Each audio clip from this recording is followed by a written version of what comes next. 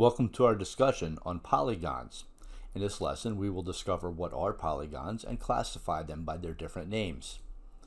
Let's start off by looking at some examples of figures that are polygons and figures that are not polygons. On the left side, these two shapes are polygons. On the left, we have three shapes that are not polygons. By looking at these pictures, can you distinguish what determines whether or not a figure is a polygon? The shapes below are not polygons. Can you explain why? Well, here are the reasons. In the first shape, this one is an open shape. Notice that the top is not closed.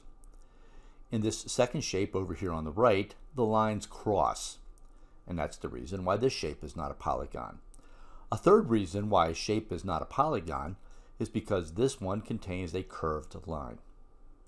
By looking at these three examples, can we determine what makes a shape a polygon?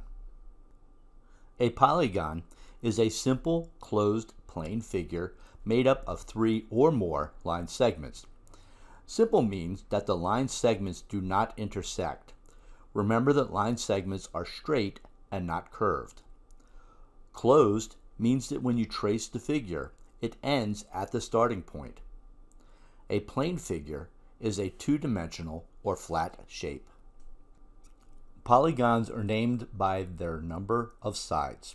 The first 8 named polygons are as follows: a triangle, a quadrilateral, a pentagon, a hexagon, a heptagon, an octagon, a nonagon, and a decagon. Based on the number of sides, we see that a triangle has 3 sides. A quadrilateral has 4 sides. A pentagon has 5 sides. A hexagon has 6 sides.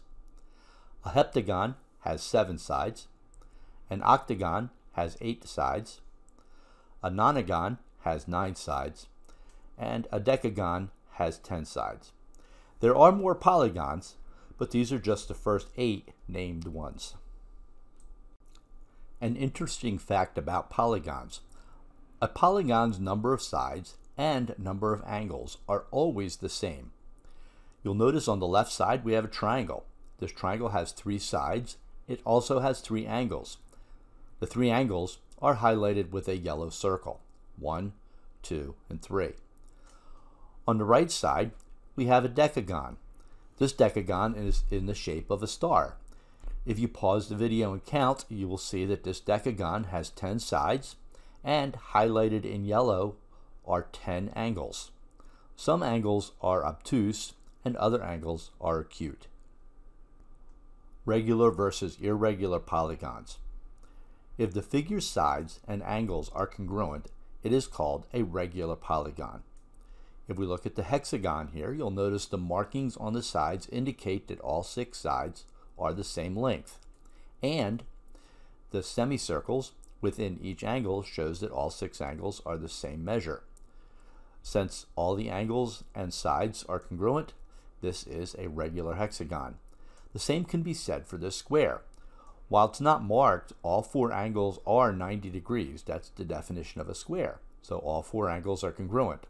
The markings on the line segments also indicate that all 4 sides are congruent, and since all 4 sides and all angles are congruent, this square is also a regular polygon.